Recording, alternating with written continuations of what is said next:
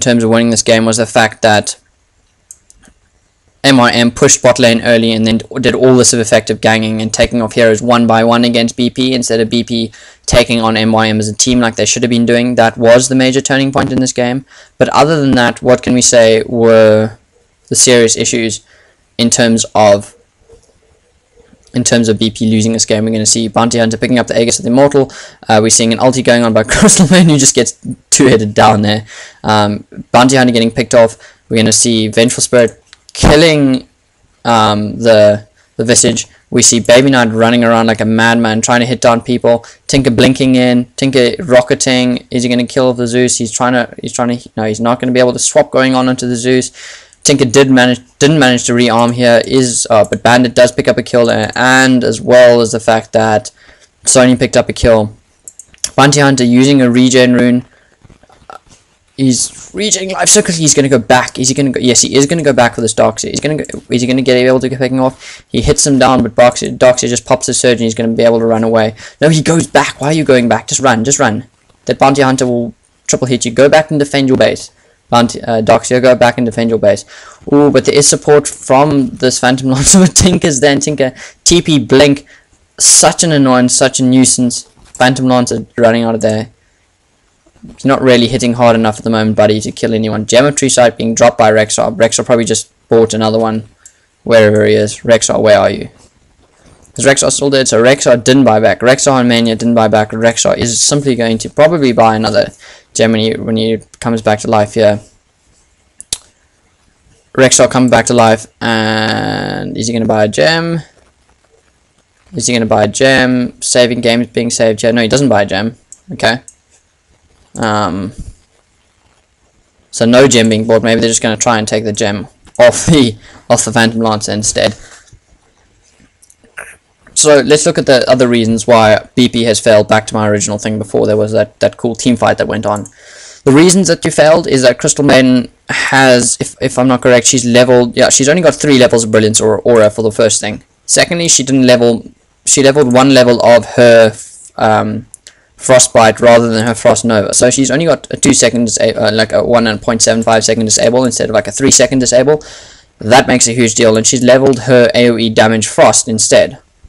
So, not great play here by Legendary. I don't agree with his skill build. Instead, you wanted that, as I said, Crystal Maiden's your only disable on your team. You really want her to max the disable as much as possible. Also, what we see is this Visage didn't get nearly enough levels and nearly enough farm. Having power trades and a Ring of Basilius, that's not going to make you an effective tank like you need it to be. So, in his lane, that Visage didn't get enough farm to make him effective in killing the Bounty Hunter, or in terms of being able to tank up.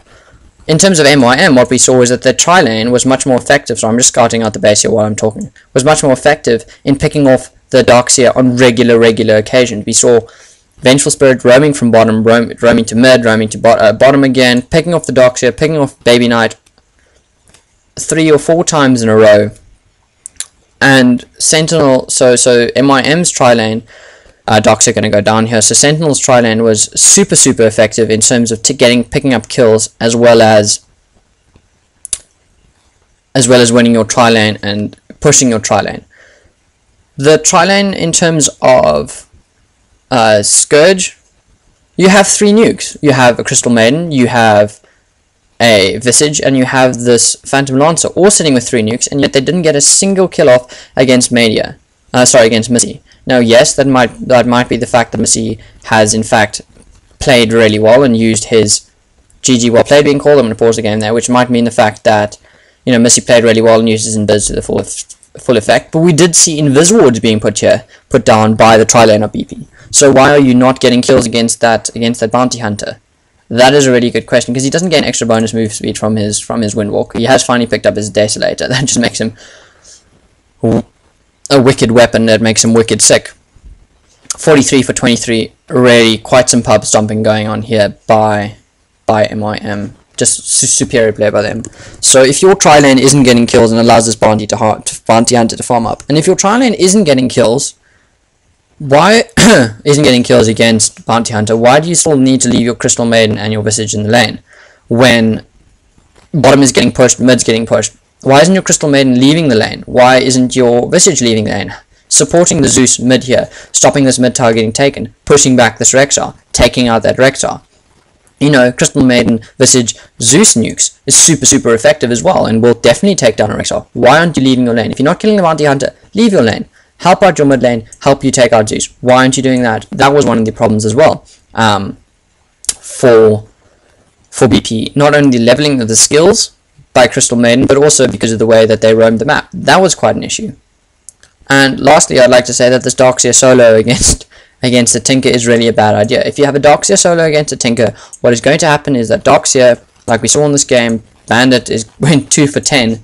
2 for 10 on your solo bot lane hero against a Tinker, that's not what you want, because if you're going 2 for 10 as that solo hero, all it means is that Tinker got super farmed, got your Boots of Travel in 7-8 minutes, or whatever it was. I think it was about 8 minutes.